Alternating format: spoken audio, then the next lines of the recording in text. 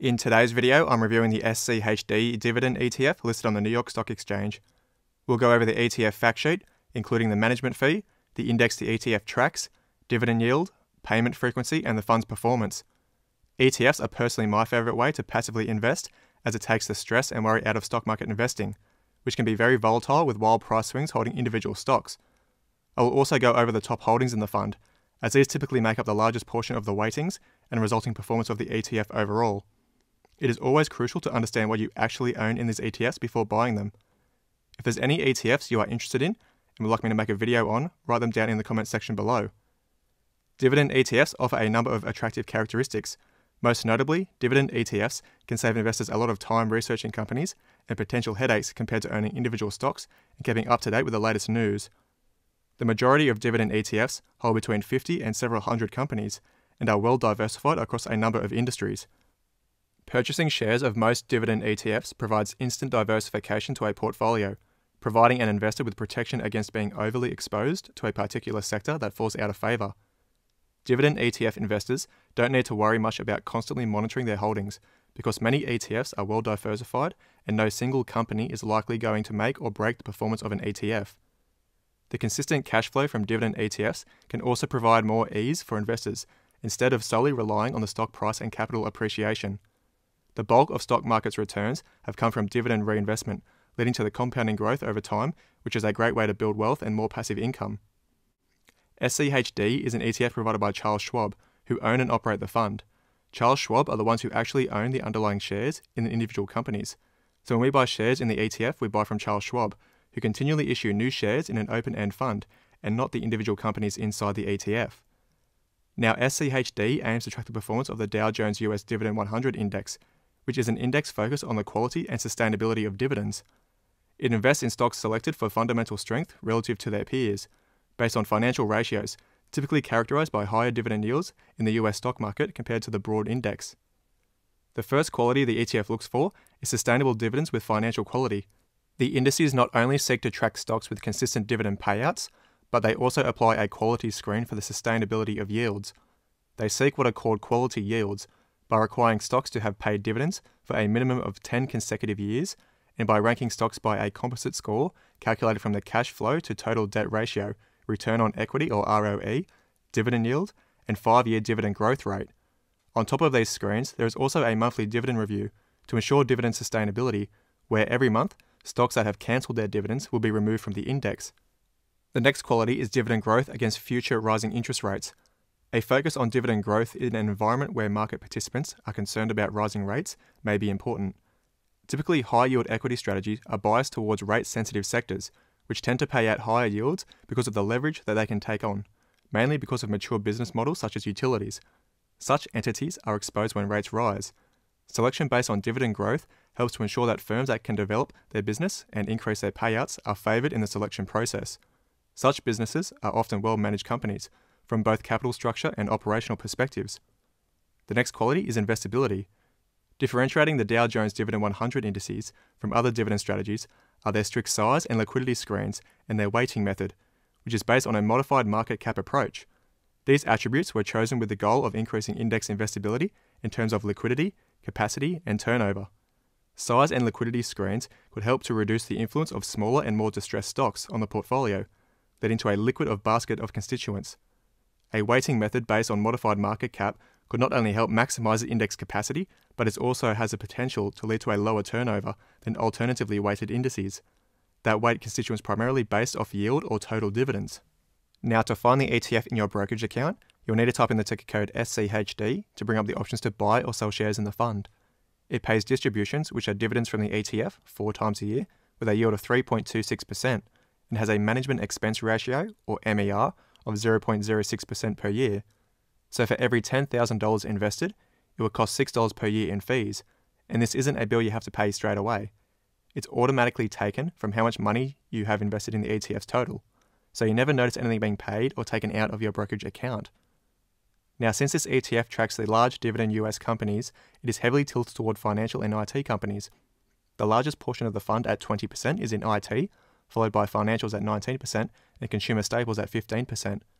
Materials and energy companies make up the smallest percentage of the fund, under 5% each.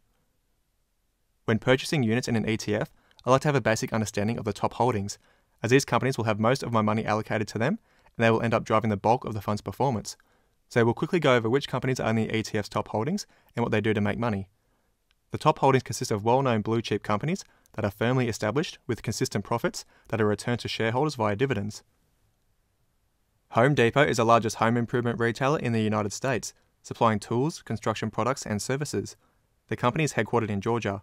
It operates many big box format stores across the United States, including the District of Columbia, Guam, Puerto Rico, and the US Virgin Islands, all 10 provinces of Canada, and the 31 Mexican states and Mexico City. MRO company Interline Brands, now the Home Depot Pro, is also owned by Home Depot, with 70 distribution centers across the United States.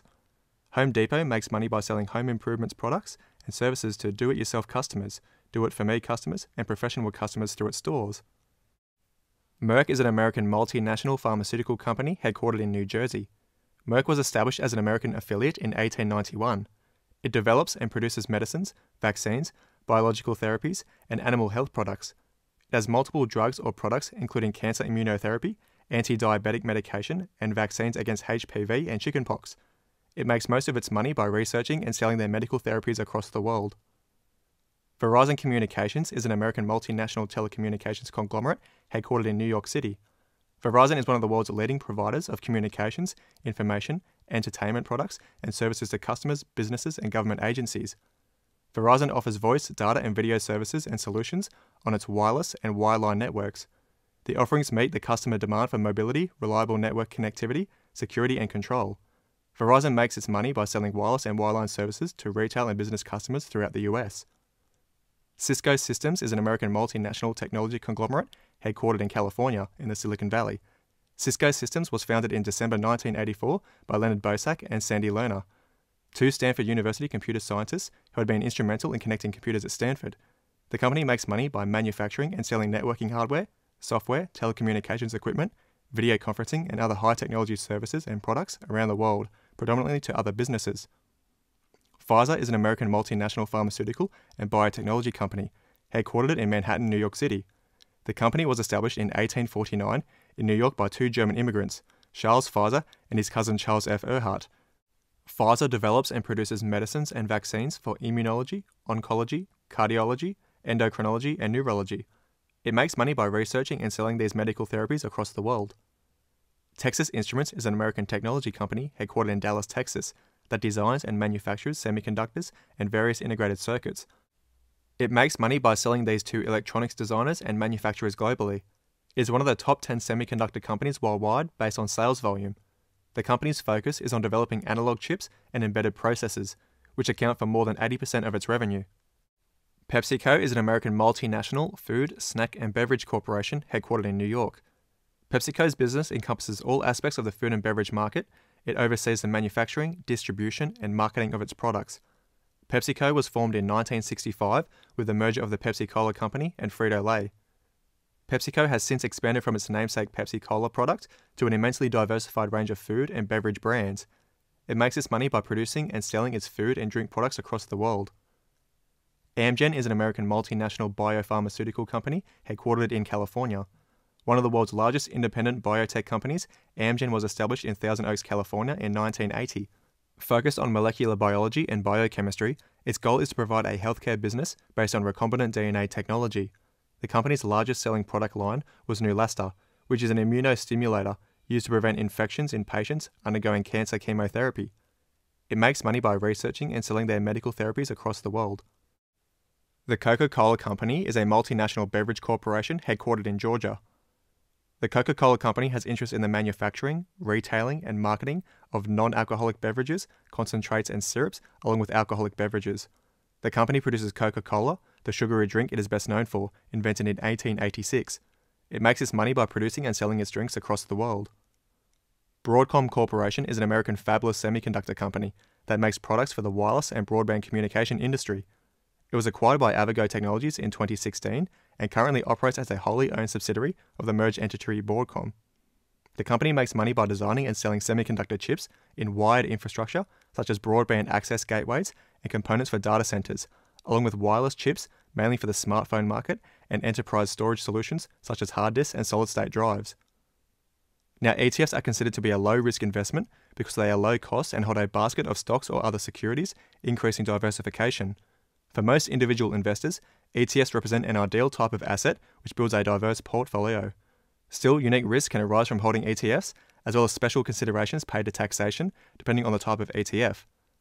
Since inception, SCHD has had an average annualized return of 14% before tax, and a cumulative return of over 300%, which goes to show the power of dividend reinvestment and compound interest, keeping the money invested growing faster over longer periods of time. Now, of course, past performance is no guarantee of future performance, but it's always a good sign of consistently improving business fundamentals, continually driving each individual stock higher within the ETF. I prefer to look at the cumulative returns as it includes the dividends paid to shareholders, which should always be included as we're getting some value back. Plus, with the dividends reinvested, this is what provides the compounding effect, exponentially increasing our returns the longer we have our money in the fund. This is the sort of approach I take investing for the very long term using ETFs and one day live off the investment portfolio as passive income through either dividends or selling down small parts of the position but maintaining the bulk of the capital. If there's any ETFs you're interested in and would like me to make a video on, write it down in the comments section below. And if you want to see these companies make more money in detail, watch the playlist shown in the end screen. Let me know in the comments what you think of this ETF and whether you currently own any shares or plan to buy. Thank you for watching, and I'll see you in the next one.